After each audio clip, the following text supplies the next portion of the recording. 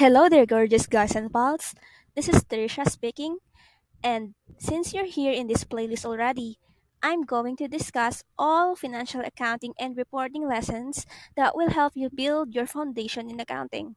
If you have comments, suggestions, or concerns, please feel free to use the comment section below, and don't forget to hit the like, share, and subscribe button for more videos like this. So without further ado, let's head on to the discussion.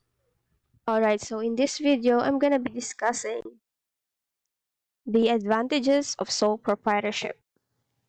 So, what are the advantages of sole proprietorship? The main benefits of a sole proprietorship are the pass-through tax advantage, the ease of creation, and the low fees for creation and maintenance. Let's start by examining the tax advantages.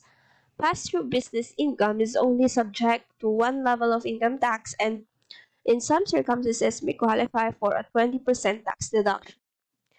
And for the ease of creation, you do not need to obtain an Employment Identification Number or EIN from the Internal Revenue Service. So in the Philippines, no need to pass through BIR or um, Bureau of Internal Revenue to be able to form a sole proprietorship. These are for the making of the tax process. So you don't have to complete a ton of paperwork for a sole proprietorship, such as state registration forms.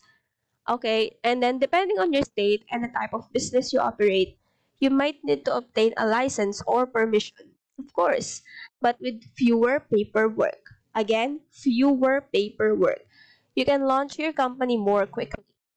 Then furthermore, unlike other business formats, a single proprietorship does not require a corporate checking account.